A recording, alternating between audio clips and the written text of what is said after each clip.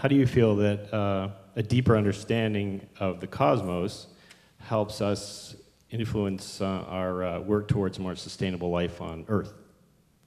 Yeah, it's a good question, and it's one I ask myself about a lot. You might say working on cosmology is a luxury. The world may come to an end in 50 years or 100 years when we run out of fuel and destroy the environment and are plagued by disease or whatever. But again, look to the past. I mean, where did this modern world come from? Where did plumbing come from?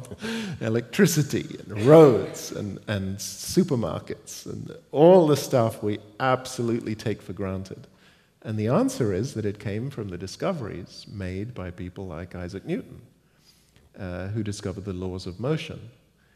He couldn't do engineering without those laws of forces and movement.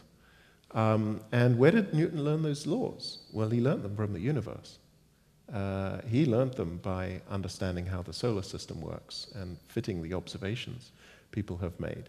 And this is true of all the progress. Where did lasers come from? It didn't come from worrying about, the problems of the streets or it came about worrying about the vacuum and what is light, what is nature.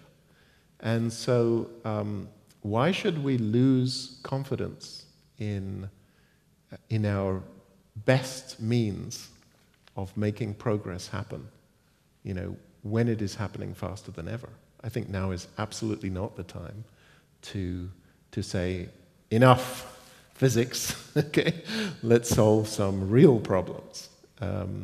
Because the real problems have to be solved, okay? But the way I see it, those real problems need to be solved by very practical planning, rational thinking. These are all problems which can be solved if people are sensible.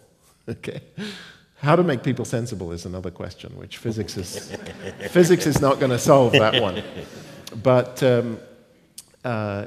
essentially, those are practical problems. What physics will do is open the door to the future, and I don't think we should be closing it right now.